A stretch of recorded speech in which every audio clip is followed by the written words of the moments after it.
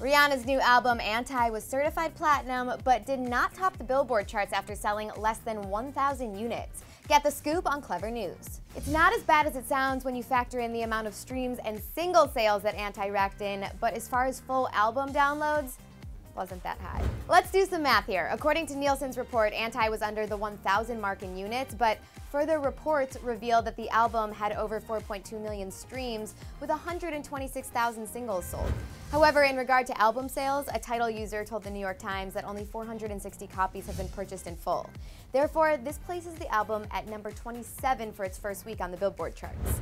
A Tidal representative explained the situation further to the Times, saying that the album's chart placement is due to the fact that the Samsung giveaway ended before the album was released on Thursday. The week where the numbers are tailed ended at midnight on Thursday, so that left a small window of time for sales to pour in before the deadline. However, the platinum certification came from the Samsung partnership that gave away 1 million downloads to fans.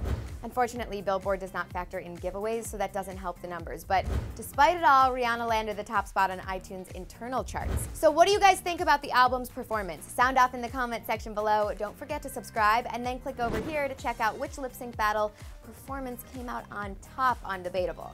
Thanks for watching Clevver News. I'm Danielle Robe, and I'll see you next time. Click to the left to see some unlikely waffle concoctions on cheat day, or click to the right for some helpful poop accessories on beauty break.